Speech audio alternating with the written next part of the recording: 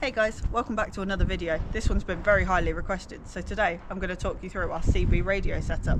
The first thing you need to do this job is remove your backlight. I've already done ours, so it's going to be nice and simple, but it is just attached with 2 screws around this side and then 2 poppers around the other. And it pops off, then a connector from just here just pulls out and it's free to release. As if it's that easy. I know, just floats out. And then you need to remove this side boot trim doodah, which just has a couple of clips that unbolt.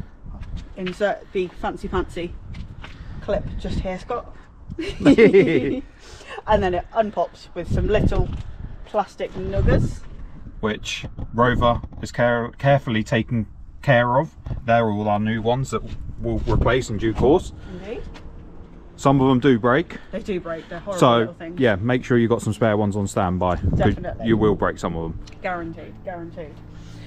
We use the Thunderpole off-roader pack, which you can buy on their website, which is great, perfectly customizable. We use the mini Orbitor aerial, which is our little pink wangler. You can get that in many different colours, along with the, I think it's the 7-inch mag mount, which comes as part of the pack.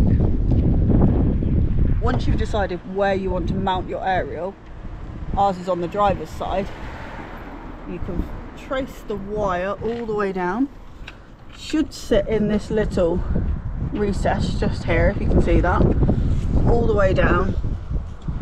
Ours is taped in with duct tape. It's not stupid if it works, right?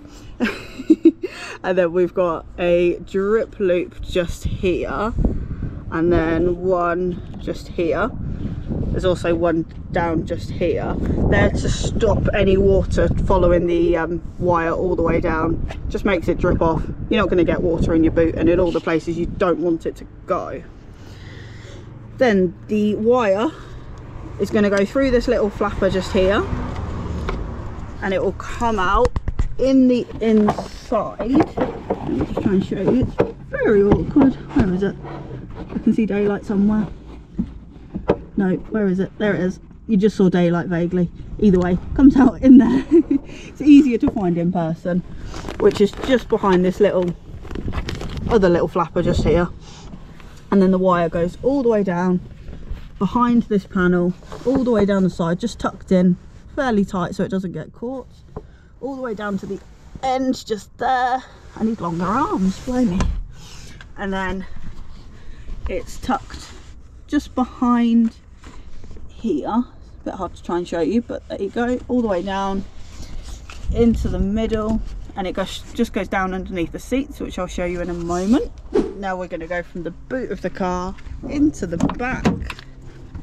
Next thing you need to do, you need to lift up the bases of your rear seats, and it hit your elbow on the door card as well, just for good measure.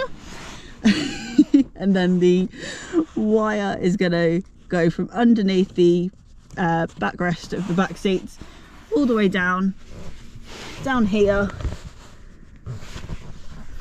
And I'll just pop that back out of the way. Just down here.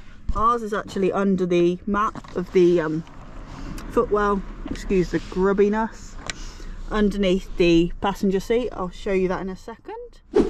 And then next we'll get on to our actual CB radio. Ours is the Thunderpole T600. It's treated us really well. It's a great little compact CB. Nice and simple to use. If Muppets like me and Scott can use it, anybody can. Ours is actually mounted in the passenger footwell just here. Rather than actually screwing it in, a lot of people will screw it into the plastic, but instead we've actually used some pieces of dual lock tape. I'll get Scott to put a little picture. We actually put it there just because we wanted the option that if we did actually want to remove it from the car, we could. It's like velcro kind of tape, really. Yeah, but honestly it's solid. We were a little bit like, oh, is it going to stick, is it not? But it stayed solid, and really we've put it through a test. When it comes to some of the terrain that this car's been on, it's really stood up to the test of time. But then we've got our mic just here, mounted on its little mount, which comes with the actual kit, just with the little sticky pad that also comes with the kit. Never had that fall off either, which is quite impressive for the tape. But yes, that's the actual CB radio itself. The kit also comes with a speaker, which we actually have stuck in the back of the car. It seems absolutely fine. Some people don't always think too much of speakers that come with CB radios, but it's absolutely fine for us. The volume is perfect. Yeah, you can hear what you need to hear. You can hear what you don't need to hear sometimes as well, but you know.